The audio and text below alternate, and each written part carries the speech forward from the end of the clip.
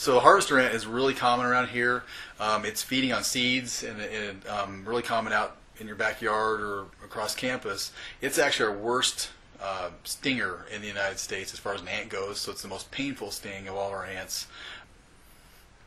So the black widow spider is probably our worst as far as the venom goes. Most people are familiar with it.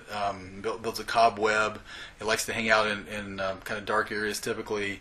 It's got that typical hourglass shape, that red two triangles that stick together on the underside of the body. Real smooth. It's not hairy as far as the spider goes. It's got a neurotoxin. The brown recluse spider, which is pretty common here too, it's sometimes called the violin spider. That one has a proteolytic toxin, so it actually just kills tissue around the bite. They're called recluse spiders because they like to hang out in dark, hidden areas. And both of them, even though they're common, they don't bite you that often.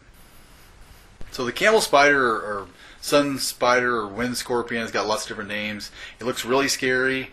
It's really common around here, but it has no venom at all, and so it can't hurt you if it wanted to. The centipede, so our desert centipede is the biggest one in North America, at least in the United States. Its venom is a neurotoxin. It's scary to a lot of people, but what's weird about it is its front pair of legs are actually its fangs, and that's how it injects its venom.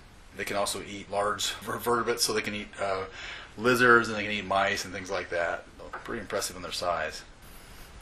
Scorpions all have neurotoxins, and so that affects your nervous system. It causes shortness of breath and all kinds of problems.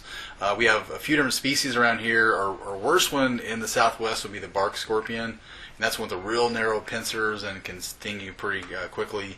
We have several other species like the striped tail scorpion that's real common. Its venom be a little bit painful, but it's not going to be life-threatening.